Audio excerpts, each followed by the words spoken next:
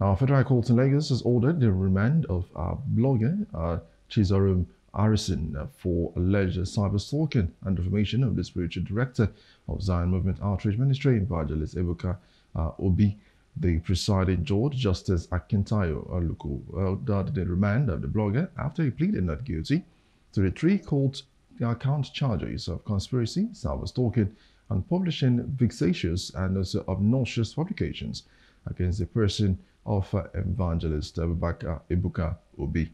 At the arraignment of the blogger on Sunday, Barrister Peter Ajike, Deputy Superintendent of Police, appeared for the prosecution, while Femi Falana, SAN, appeared for the defendant. The prosecutor informed the court that he has an amended charge dated April 15, 2024. Though the defense lawyer, Falana, SAN, initially objected to the amended charge on the grounds that he was not served, he withdrew his objection upon being served with the amended charge. Following this, the three-count amended charge was now read to the defendant. Upon the reading of the charge, the defendant pleaded not guilty.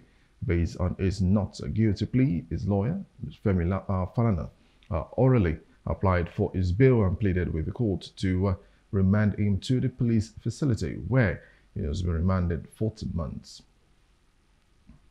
Today is for arraignment, and it was arraigned today, represented by Femi Falana. So at the end of the day, they applied for bail, but unfortunately the court orally, which the former bail they applied, they withdraw. So, but the court refused an oral application that they go and do the proper application for the bail.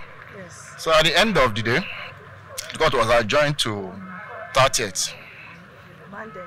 And he will be remanded at Ikoyi prison.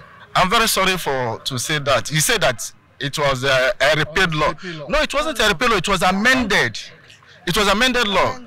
The law says, so it's just that had it been a repeal, that means the entire this thing would have been. But the 2024 was an amended. It was an amendment to the previous Cyber Crime Act. No, there's no problem. The prosecutor amended his charge this morning. For that reason, we have to withdraw the earlier application for bail. So we're filing a new one tomorrow. And then the court will take the application for bail on the 30th of this month. When we get to the bridge, we shall cross it.